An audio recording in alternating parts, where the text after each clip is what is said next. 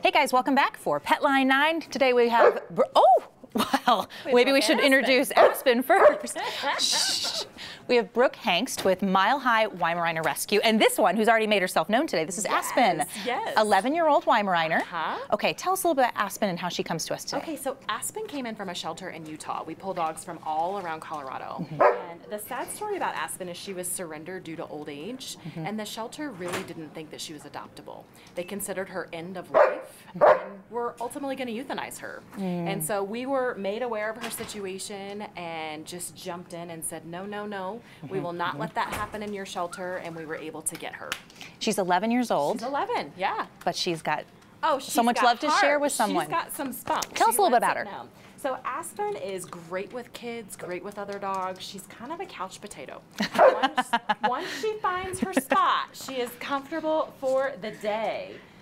But really, she's vocal. She'll let you know when she wants some love. She is vocal, but you know, I was sitting here with you for several minutes beforehand, and we didn't hear a little peep out of her. She just got excited now that she knows she's on TV. She wants to show off a little bit.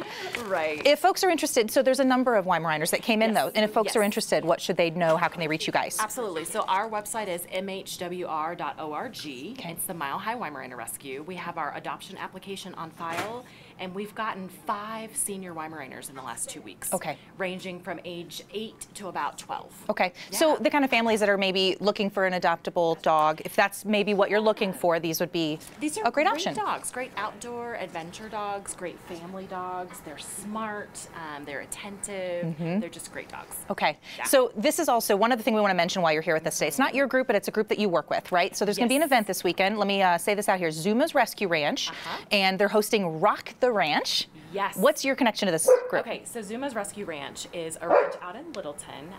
They have 67 horses. They have goats, donkey. They are mental health. Hey. She's like, wait, you're not talking She's about like, wait a minute, this is about me, guys. So we volunteer. We're on their board. We sponsor events over there, and they are doing Rock the Ranch.